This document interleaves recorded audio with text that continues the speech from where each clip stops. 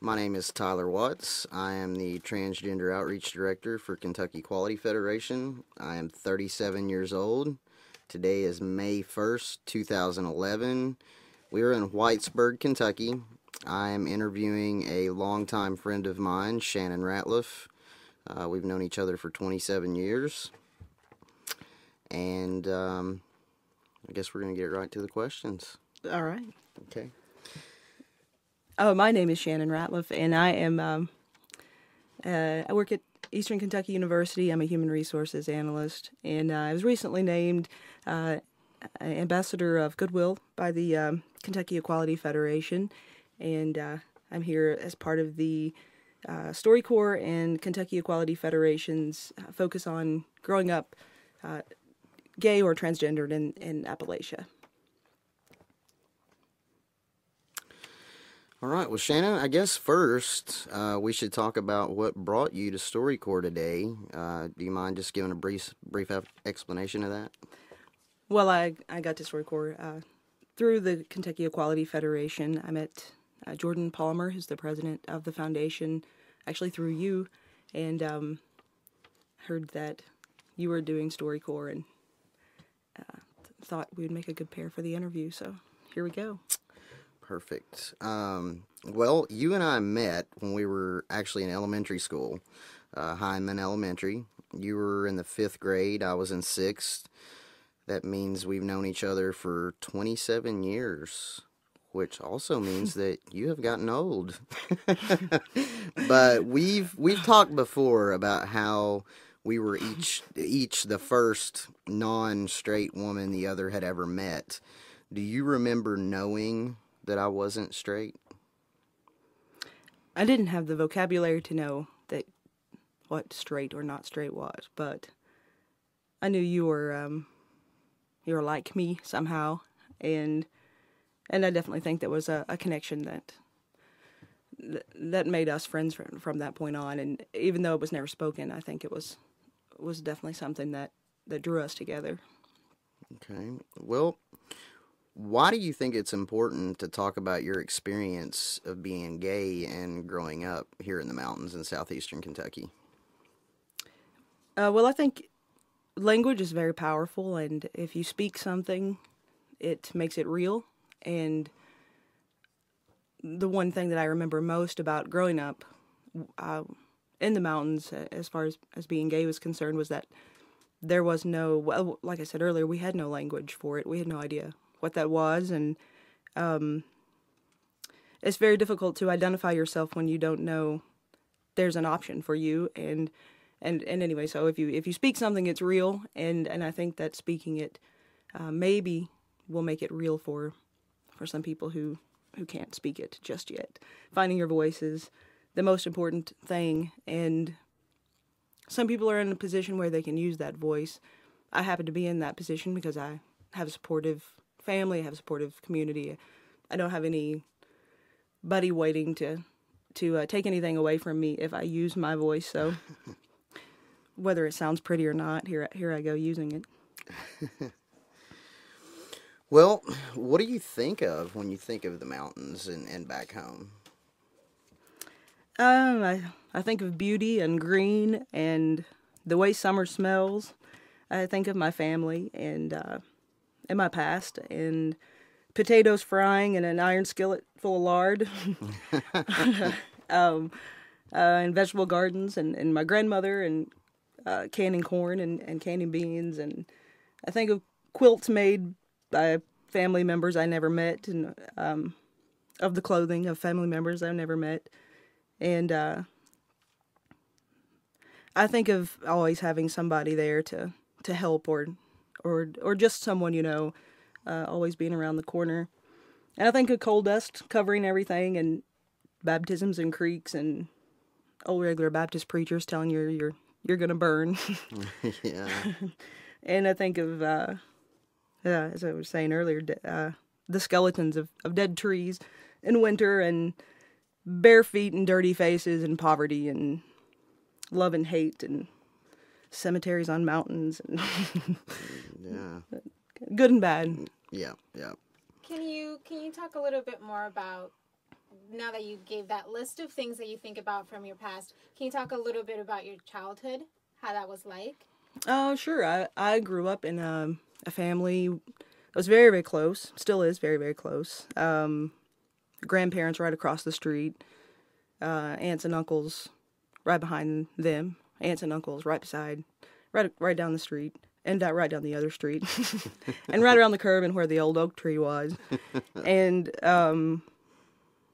it always reminds me, actually, of it's very tribal, a very close-knit group, almost communal in some ways. There's always, like I said, there's always somebody around.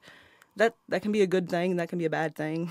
You lose your sense of anonymity in that, and you gain maybe more perspective than you can handle at one time that way. But my childhood, I was very close to my family, and I still am very close to my family in many, many ways. And I really, it's just very tight. It's the kind of place, or my family, and most of the families I knew in the mountains, if someone gets hurt, the entire tribe goes to the hospital. It's that kind of atmosphere, and that makes for an interesting way of growing up. It's very much 20 people at breakfast in the morning, and even more at Christmas dinner, and it's a whole lot of people. If that helps any. It was very sheltered in many, many ways because of the mountains, and yet very supportive at the same time. I'm sure if there's something specific. And so being part of such a tight community, when you realized that you were, quote unquote, different, Mm-hmm. How did you feel about that? I felt a disconnect that it hurts my mother to hear those words because she so doesn't want there to be one there, and neither do I. But it's a disconnect that isn't. There's nothing she could do about it, no matter how accepting she can be, and or anybody. It's until you have experienced something, you can't fully understand it, no matter what that something is. And there was not, until I met T, there was not, well, and even T wasn't out, but a single gay person that I can remember, a single out gay person that I can remember during our childhood, during our lives in Eastern Kentucky. Of course, this was 20 years ago, but it was also pre-Ellen. In fact, in case you didn't realize that 27 years is a long time to know anybody, to know how old I really am, it was pre-Melissa Etheridge, Yes, I Am, to confirm that even she was a lesbian. So yeah, there was nobody, there's no information. The Facts of Life and Different Strokes didn't cover that. They were still working on race, so we didn't get to that part yet.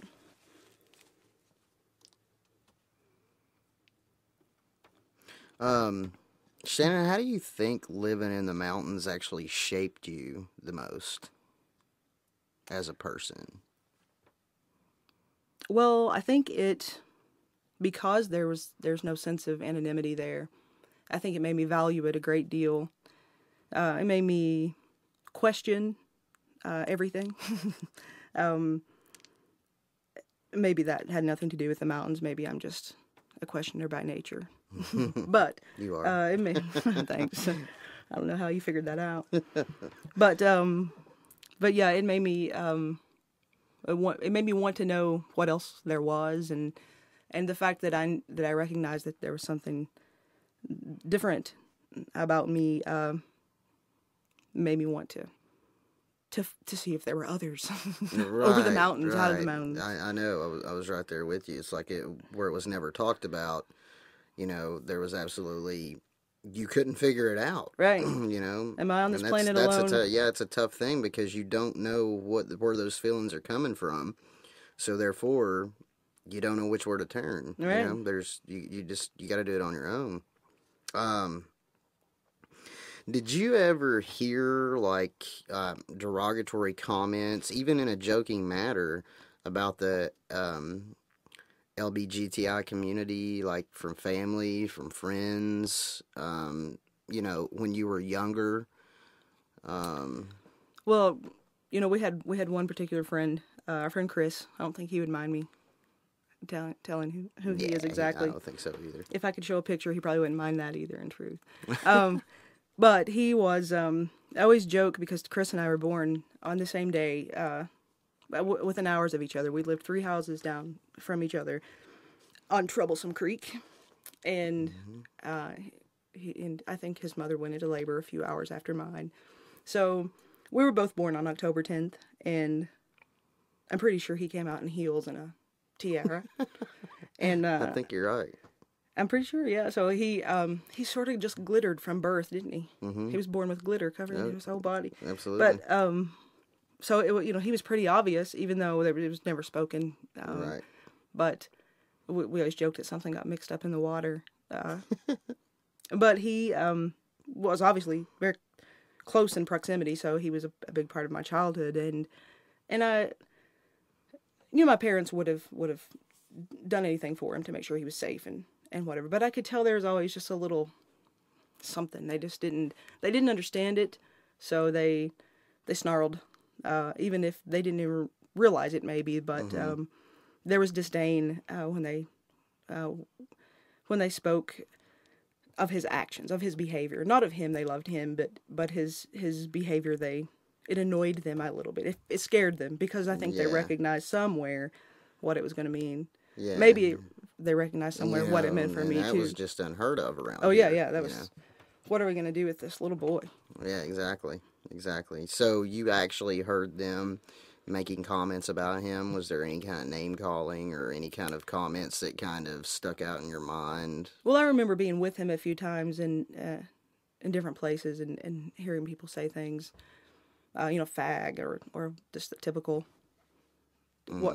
typical statements like that. But I think he was more hurt by, of course, what happened at school. That's where all the damage is done. Oh, yeah.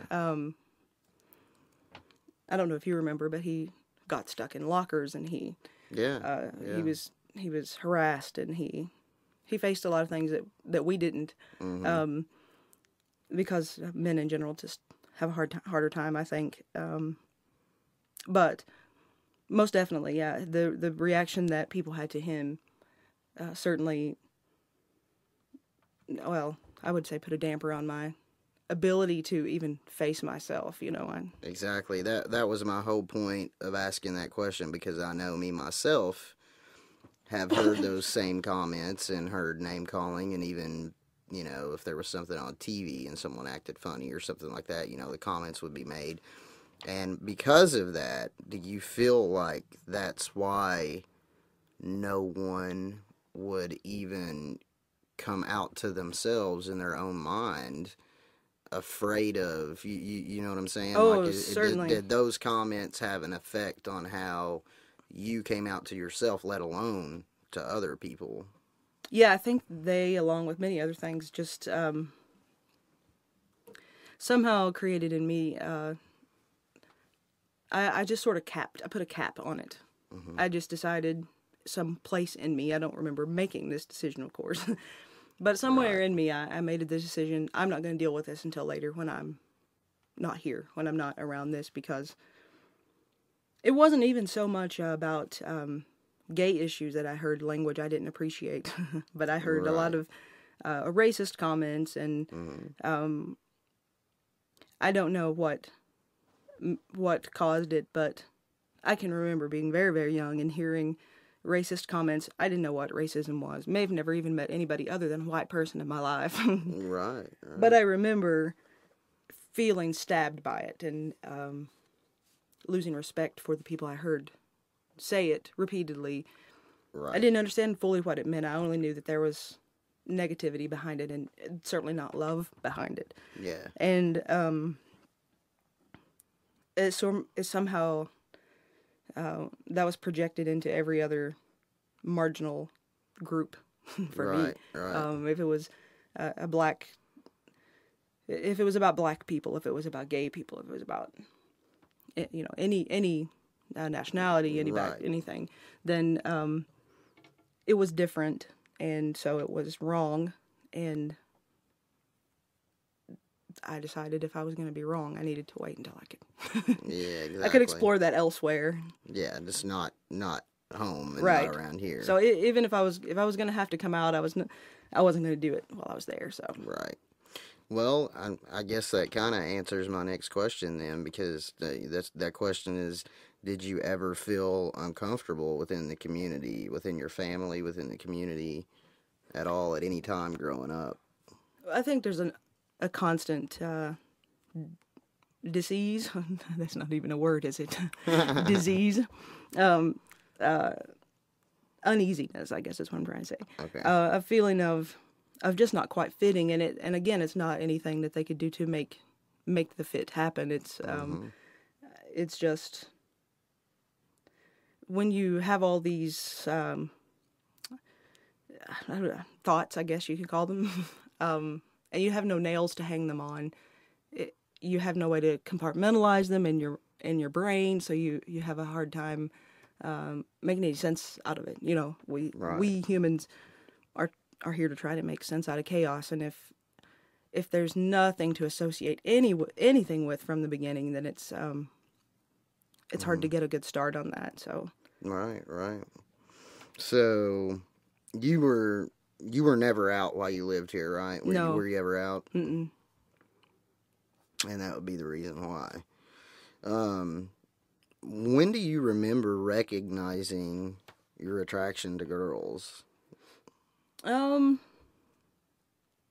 remember feeling like if my friends spent the night with me, or and I don't remember having any specific attraction to any of them.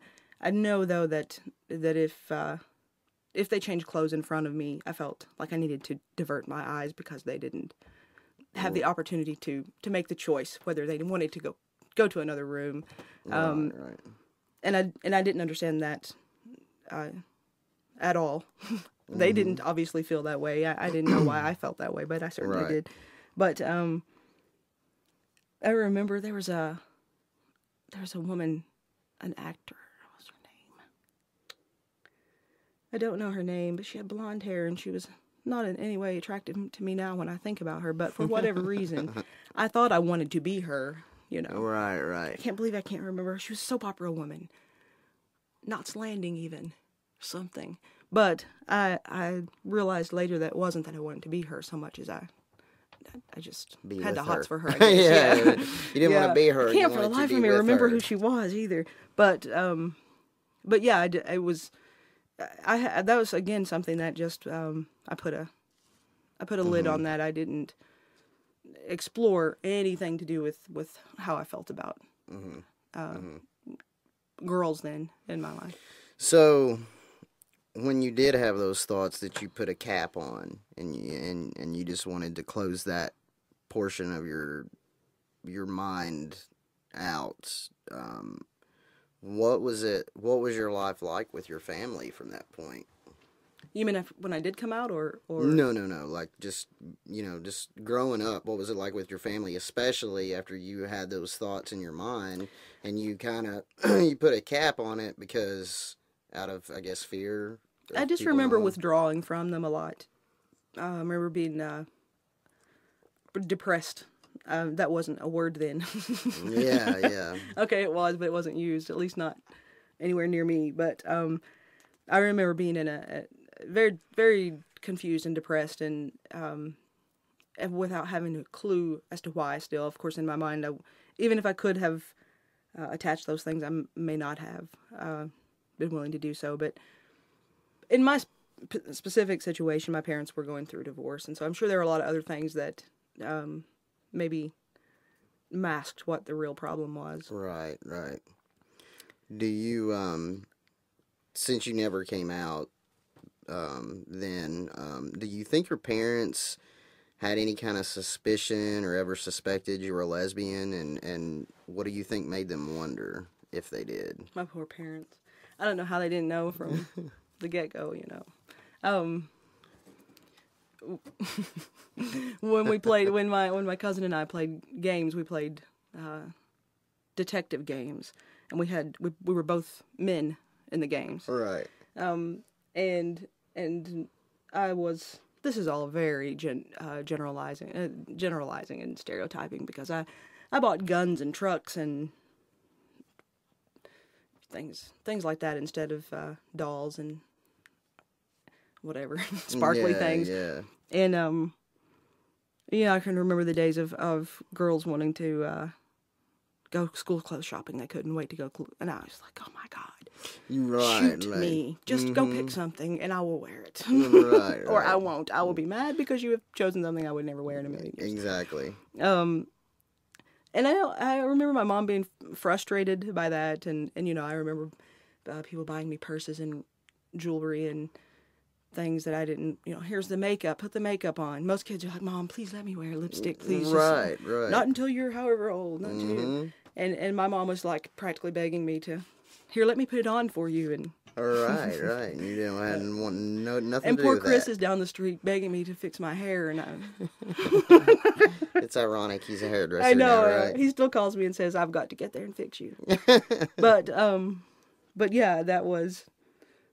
They had to know. They had to know as far as that goes. And I remember them having little, looking at me a certain way, or I almost wondered then if they weren't thinking something about me that worrisome. Of course, again, I wouldn't have been able to verbalize what that was, but that's what it was. Yeah, no doubt. Well, speaking of our friend, Chris, who you've known your whole life, and I've known since high school, was gay, and he lived actually a few houses down from you. Mm-hmm. And did you think the same way about him as you did me? Like out of was it more of a suspicion or just? It's really hard to talk about with Chris because I did know, but I didn't know. It's so uncategorizable because he was just gay from. Right. He was 2 years old and he was just gay. I mean, there's just nothing. It's very feminine, very feminine. Yeah, and so. And yet I didn't really think about him. I just thought of him as Chris, I didn't, it was just part of him. And I never really associated what made him different with what made me different somehow. They were not related in my brain. And maybe I was doing that on purpose so I didn't have to think about it too hard. But, right. But I never really thought about them as being the same thing. Right. Not the same either as you. I don't know. We're all very different. Well, I mean, all of us, because in the end, we were, every single one of us ended up coming out before it was over, and I really didn't. Slowly. Yeah. One at a time. I was never really thinking about anybody except, of course, you and the one situation that you were in, because it was so obvious that something was going on. But that's a whole nother Oprah. Yeah. Well, we had a small group of friends, and we were very close, and we still are, actually. We still do the Christmas dinner every year, and usually in April. Get-togethers. Yeah, exactly. And but all of us were part of the LGBTI community, and we never discussed it back then. And what do you remember thinking about all of us or all of them at the time, and why do you think we never, as close as we were as friends, why do you think we never ever told each other? Because we knew that we would accept each other. We knew that it wasn't going to make a difference as far as the as it goes with the feelings. Like, we weren't going to turn our backs on each other. Right. Why do you think none of us talked about it? Why do you think we kept that hidden, that double life? Well, we were obviously scared to death of I have no idea what. But I so wish we could go back for just a day. I so wish we could just go back for one day and not County Central. Here we come. But I don't know. We just I don't know that individually any of us were ready to face it for ourselves. So maybe we just couldn't do it. You would think that we would have somehow helped each other pull it out of pull ourselves out of the closet collectively. But No, I think we just needed to hover in there together for the time and figure ourselves out each as individuals so that Right, that we could do it when we left. Exactly. When we all went our separate ways. We just never went our separate ways. We were always right behind each Yeah, other. we went our separate very ways. short, then we came very back short, and yeah, very short periods of time. Swept back in and out. Well, one thing I wanted to ask is like, as far as the prom goes, I remember you did go to prom, and I'm just wondering on how you felt. Like, I would never imagine seeing you in a dress still to My this shoes day. dyed to match my beaded gown, full length gown. How did that make you feel though? I mean, and you know how most proms go, whatever date you go with, you know how proms are, how did that go? I mean, Well, I just remember I sort of did it for my mom and Chris, mostly. Well, I want to, you're supposed to experience the prom, and I thought, here I am. I don't have any. What am I supposed to do with these boys? And, but I thought, I'm gonna go do the prom thing. So I did. I just let them go nuts. I picked out the dress and spent an entire day. Went to a place to have my nails done, and Chris spent forever on my hair, and then my mother, because basically they just had to take turns. Oh yeah. The neighbors came over. The aunts came down from the hills, and that was a joke about the hills. But they did. They came in droves. Everybody, the whole family, and they were all very excited, and they had the makeup, and yeah, just kind of went through it. Just went through the motions, and went with a friend, and actually we went as a group. I think 3 couples, and only one of the 3 were actually a couple. So it was more for the fun of going out and acting, getting dressed up and acting ridiculous. Right. If I would go back now, I would wear tux. Right. Like, did or you feel something. uncomfortable in that dress? Miserable. I was miserable in that dress. Right. I was not comfortable. I wish I could imagine. say I wasn't. I really don't want to be such a typical dyke, but necessarily. But I just was miserable in that dress. What did the dress look like? Well, the first year I went 2 times, junior and senior year, just like you're supposed to. And the first year, I can't remember which one came first and second. I know that one year Shannon and I had the same. I had a friend named Shannon, oddly enough, and we had the same dress, didn't we? I'm pretty sure. Unplanned. Oh yeah. She was going with her real life boyfriend, and he would not be happy with this, but he wore white socks. But anyway, yeah, the one dress was kind of a blue green. What is it, like a teal kind of color with silver and white sparkly stuff on the front. Mm-hmm. And they were both beaded, and that was the thing then. And then in the early 90s, and the other one was black with a very similar. It was just like the bluish one, except it was black. Right. It was an eighth more comfortable than the blue one. But anyway, yeah. So there was my fancy smancy prom dress. Oh yeah. Well, one of the most vivid memories I have of us when we were kids is we used to dance around in your room singing Whitney Houston, that whole entire album, and the Pointer Sisters, into your bedposts. Those were our microphones. We broke the bedpost. We did. We would spend hours doing that. And you had pictures hanging all over your bedroom of boy celebrities, like I remember Kirk Cameron. And I actually even remember you making a comment about Kirk Cameron, saying how hot you thought he was. And I do not remember that comment, let it be known. I do remember that very vividly. And Johnny Depp was on your walls. Well, sorry. You never. You know your interview's after expressed- mine, and you're in big Yeah, I trouble. know. I'm sure.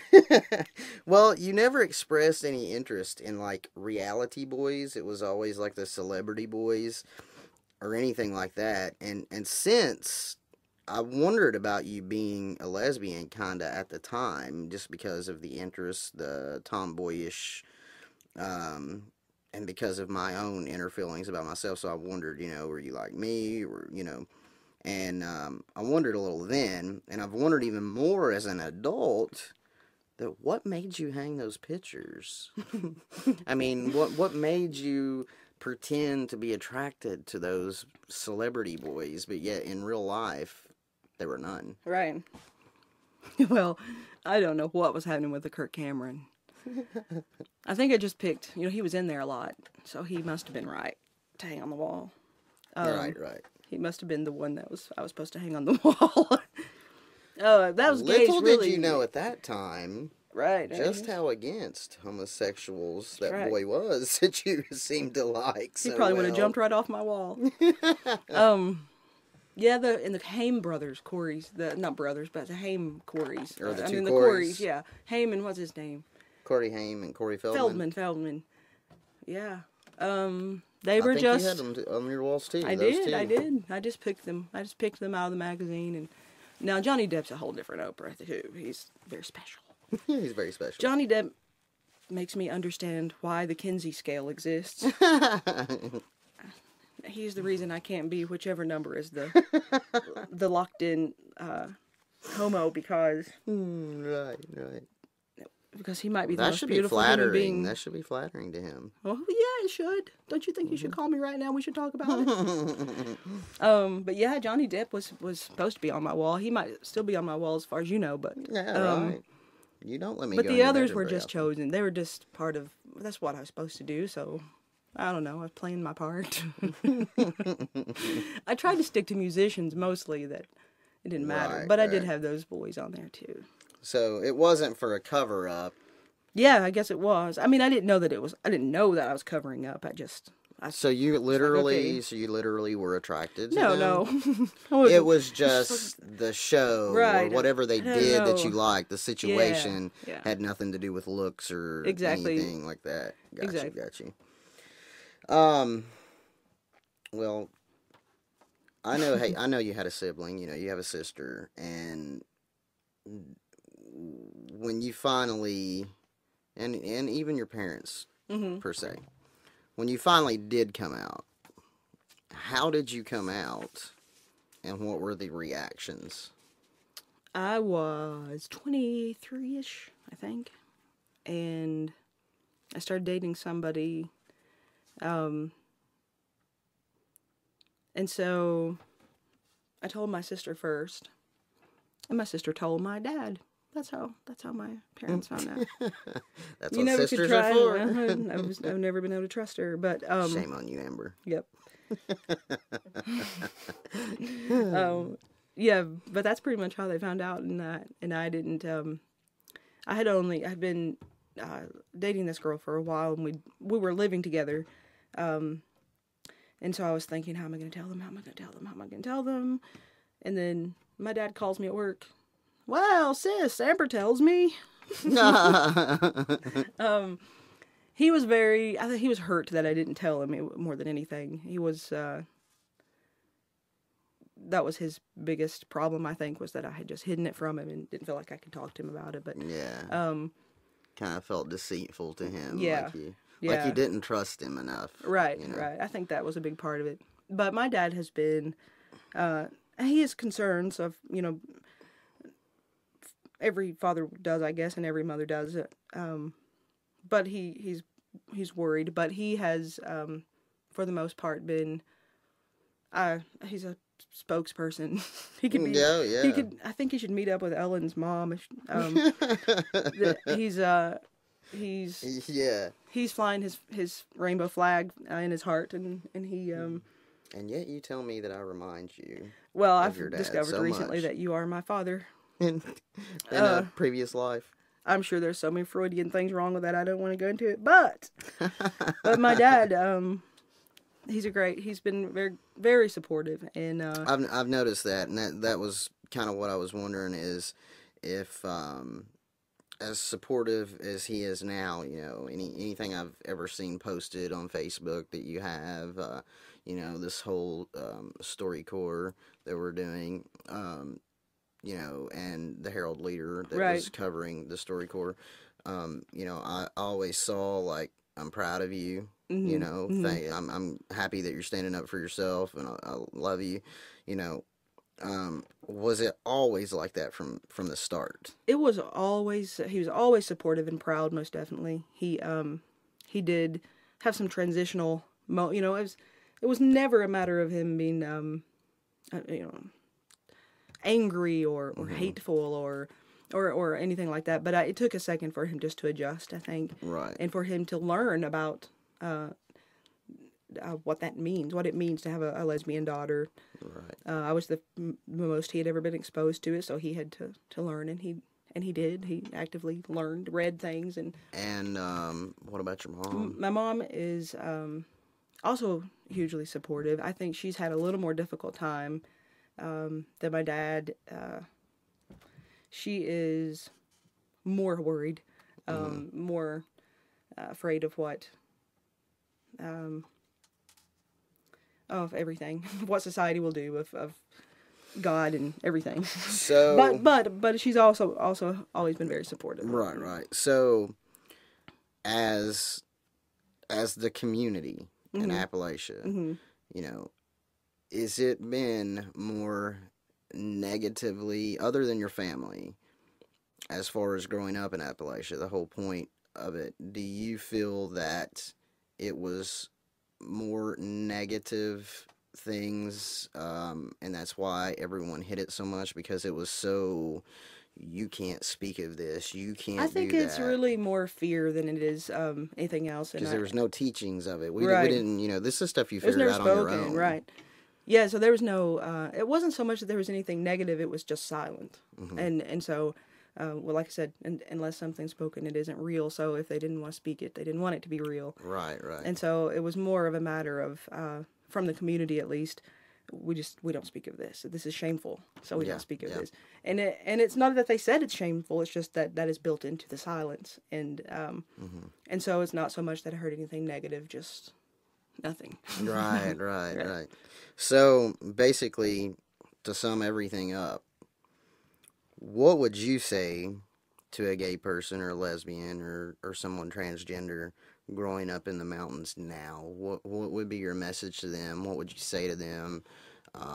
You being the ambassador of the Kentucky Equality Federation as well, because nowadays isn't like back when we were kids. Right. There's a lot of kids that are committing suicide today, and it's not just in the mountains. Right. Oh no. But it happens there too, and well, to anybody, what would be the message to any child who is wondering about their own sexual identity?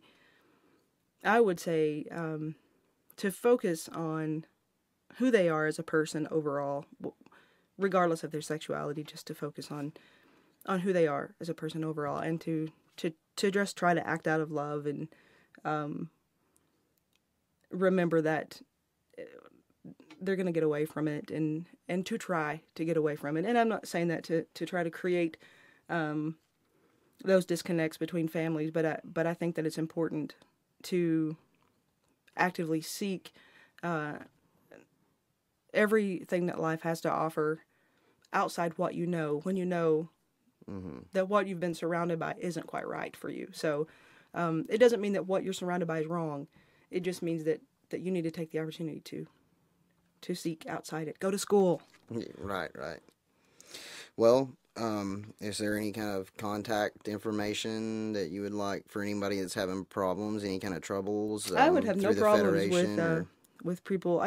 Would have no problems with people contacting me at sbratliff@gmail.com if you want. Or or through the Federation site. Yeah. You should give that information, because I'm going to give it correctly. I think it's the www.KentuckyEqualityFederation.com. Okay, right. And if I'm not mistaken, everyone's email is kind of like intertwined with that, so it will end up. It'll go to everybody who needs it. Yeah, it'll get sent, even if it's your Gmail account. And once it goes to the Federation, it gets forwarded on to Okay. So, I guess that sums it up, and All right. I'm so glad that we got to have this conversation and share the story with everybody, and I hope it gives some information to those confused, and just hope it helps. I too. Thanks. It's fun. Dorks.